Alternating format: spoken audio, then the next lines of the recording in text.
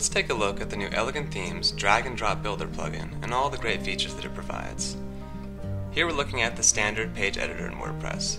WordPress gives you a lot of great tools for managing your website, but when it comes to editing the content within your page, only a few small tools are provided, such as adding bold text, adding images and headers, etc., which means when you start creating a bunch of pages, they all start looking the same, like this. Because when it comes time to adding more advanced elements to your page, the only way to do it is to go to the HTML tab and start coding them yourself. That's where our new plugin comes in. Once enabled, a new visual drag and drop builder system is added below your text editor, and you can use this to start adding advanced elements to your page without ever touching a line of code. So let's take a look at how it works. To add something new to your page, first click the Add Module button to reveal a list of available elements. Find something you want to add to your page, drag it, and drop it onto your canvas. First, let's try adding a video. Once the module has been added, you can click the Settings link to adjust it. For the video, all we need to do is add a link to the YouTube video and click Save.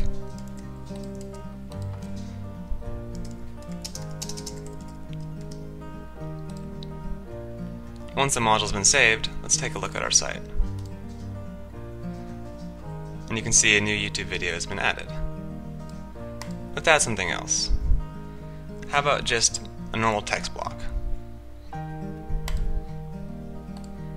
Click the settings, copy and paste in our text, and save. When we refresh our page, we have a video, and below it, some text. Now let's say we wanted to put the text to the left and the video to the right. Well, that's easy. All we have to do is resize the modules by dragging the edge of each. Once both are below 50%, they will sit next to each other, like this. Let's take a look at what that looks like. As you can see, the video has been placed next to the text, just like we see in our visual page editor. Now, I would rather have the video on the right and the paper text on the left. In order to do that, all we have to do is click and drag the modules and rearrange them to the desired order. And click Save. As you can see, the video has been added to the right and the text is on the left. As you can see, through simply resizing your modules, you can create any number of element variations and column layouts. But what if you wanted to streamline the process a little bit more? You can do that by adding columns to your canvas. Let's try it. Click the Add a Column button and drag and drop one of the available column widths onto your canvas. In this case, let's add 3 1/3 columns. Once your columns have been added, you can drag and drop modules inside those columns. Let's add 3 simple text boxes.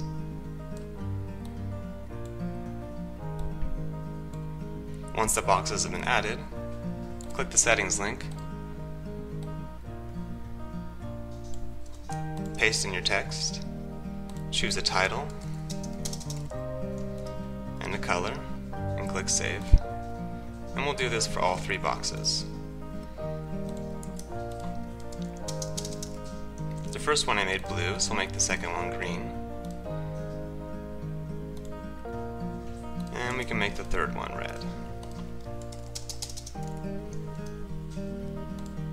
Now looking at our builder, we should have 3 boxes, exactly 1/3 width of each, 1 blue, 1 green, and 1 red, with some random text. So let's go back to our page, refresh, and see what we have.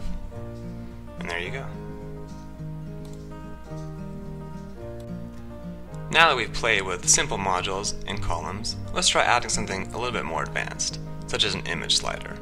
I'm going to drag the image slider module onto the canvas and adjust the settings.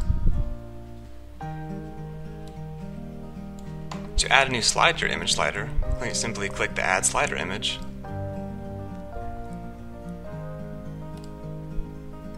and select an image from your media gallery.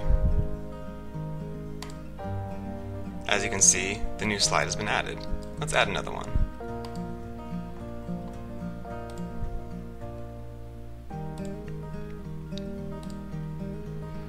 Now I'd rather have this one first and this one second, so we can change the order by simply dragging and dropping. And click Save. Now I'd like the image slider to appear at the top of the page, so I'll drag and drop it to the top. And again, click Save.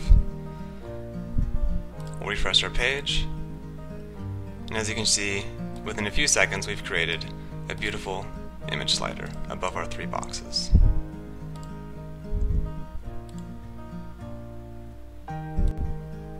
Hopefully this video gives you a good idea how the new builder works and all the great things that it makes possible. Of course, we've only gone over a few of the available modules, so be sure to look below for a full list of features.